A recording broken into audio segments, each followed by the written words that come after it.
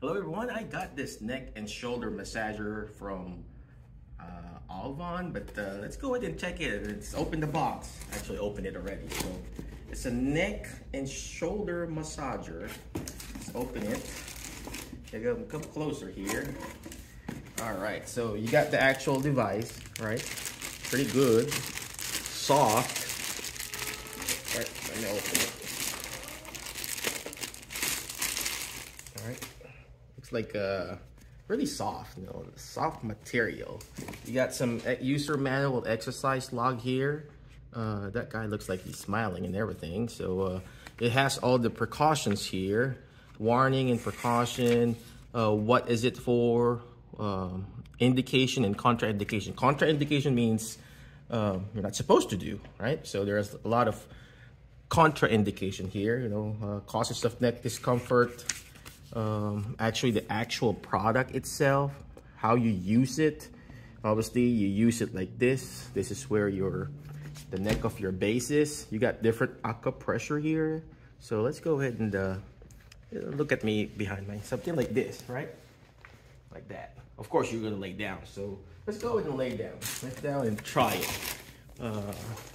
Is the video still rolling? Mm-hmm. So let's lay down here. Let's try it. Let me see if it's really good. All right, I dropped my stuff there. So yeah, it's more like kinda a neck support really. And I feel those pressure there, acupressure points. So I guess what you can do is you can raise it up. You lean back and put pressure on it. So you'll feel some pressure on the base of your occipital area. And then you move down like this. You can put pressure. That's what I would do with my patient. If you just want some support, it's a good neck support, like this. You can work on your patient, like, work on their neck or their forehead. You can probably ask your patient to look left and right like this and put some pressure on the side too, or maybe like this.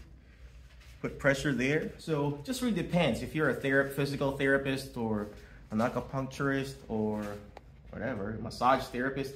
You can use it as a support and you can also use it as an intervention. So for me, of course, I'm a physical therapist. I can use it as an intervention.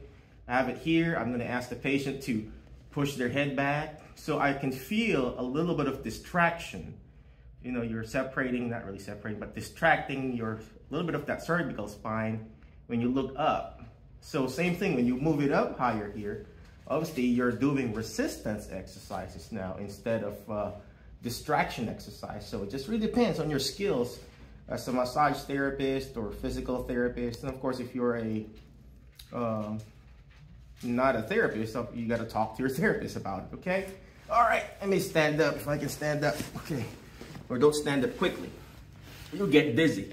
So check it out, neck and shoulder massager. It's not massaging, but basically you're the one who's massaging and then putting pressure on your back. So again, check it out, neck shoulder massager from Auvon. Thank you, appreciate you, have a good day.